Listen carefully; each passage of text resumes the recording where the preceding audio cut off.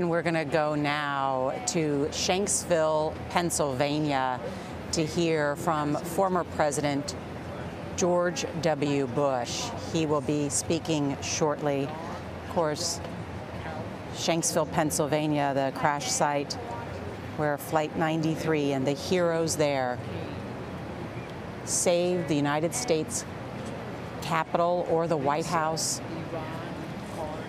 from another terrorist attack. Those heroes aboard Flight 93 drove the plane into a field.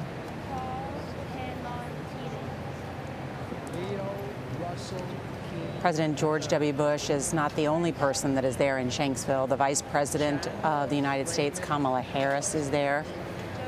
President Bush is joined by President Joe Biden, who left here in New York to attend as well. Let's listen now to the president who began the war on terror after the attacks here. Thank you very much. Laura and I are honored to be with you. Madam Vice President, Vice President Cheney, Governor Wolf, Secretary Holland, and distinguished guests. 20 years ago, we all found in different ways, in different places, but all at the same moment, that our lives would be changed forever.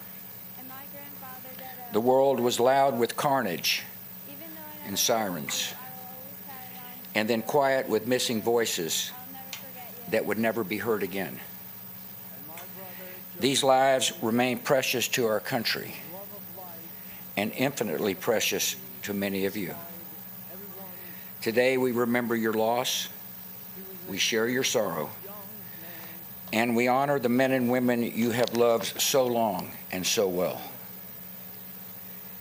For those too young to recall that clear September day, it is hard to describe the mix of feelings we experienced.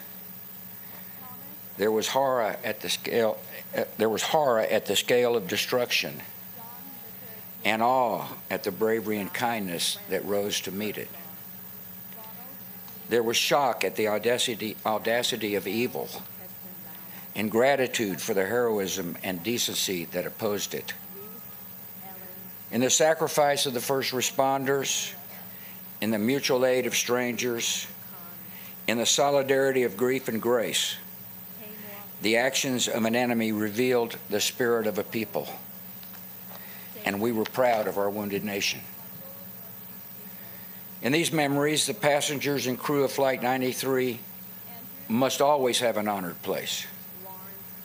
Here, the intended targets became the instruments of rescue, and many who are now alive owe a vast, unconscious debt to the defiance displayed in the skies above this field.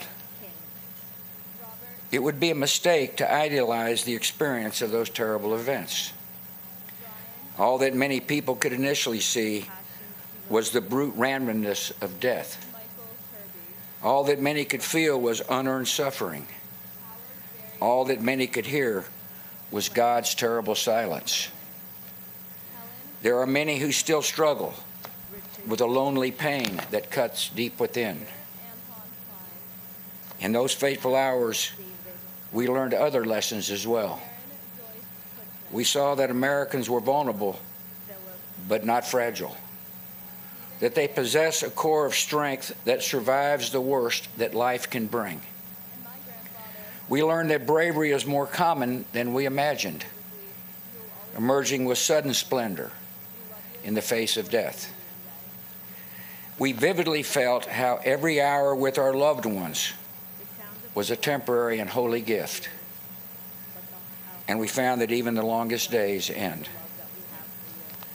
Many of us have tried to make spiritual sense of these events.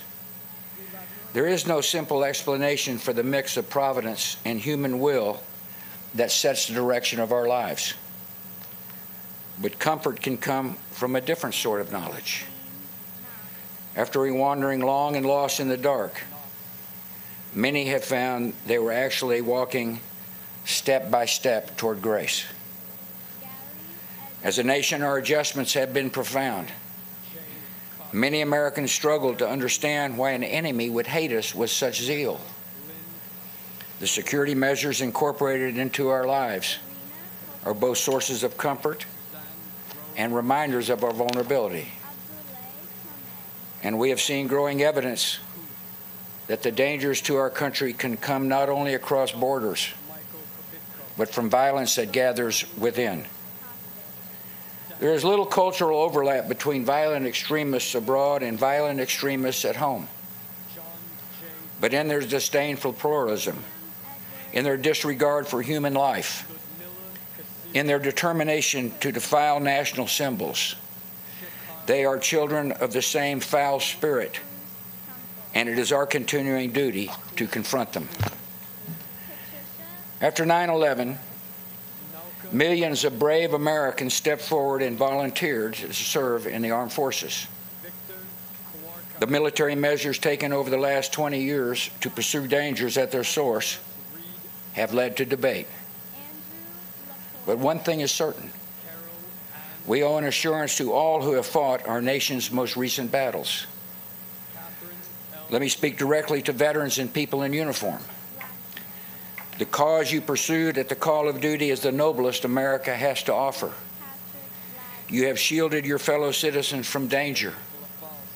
You have defended the beliefs of your country and advanced the rights of the downtrodden. You have been the face of hope and mercy in dark places. You have been a force for good in the world. Nothing that has followed, nothing, can tarnish your honor or diminish your accomplishments.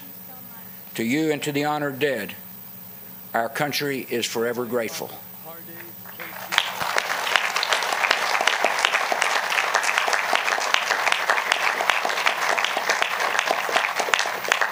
In the weeks and months following the 9/11 attacks, I was proud to lead an amazing, resilient, united people. When it comes to the unity of America, those days seem distant from our own.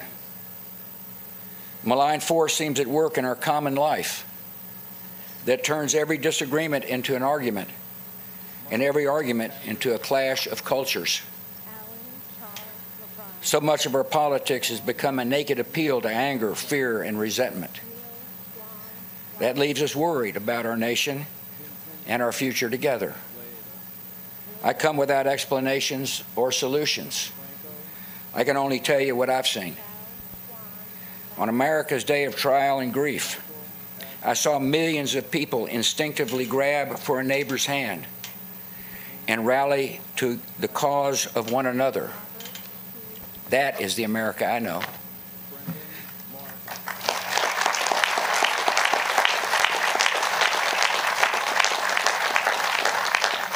At a time when religious bigotry might have flowed freely, I saw Americans reject prejudice and embrace people of Muslim faith. That is the nation I know.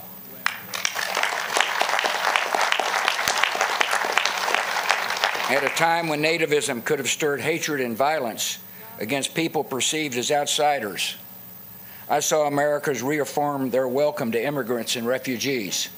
That is the nation I know.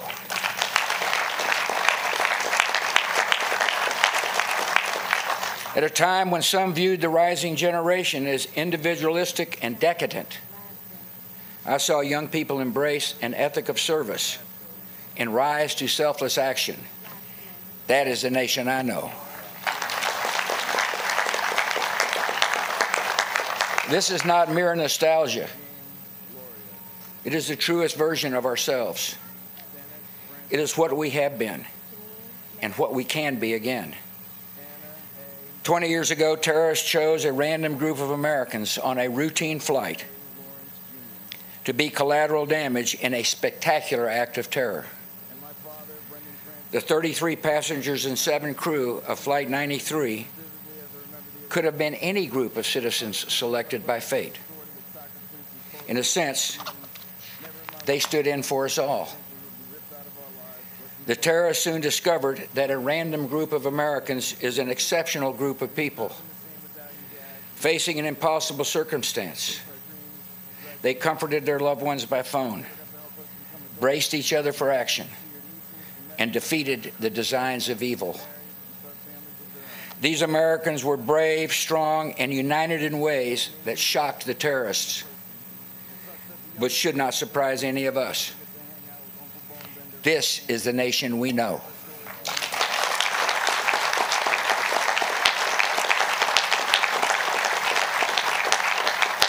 And whenever we need hope and inspiration, we can look to the skies and remember.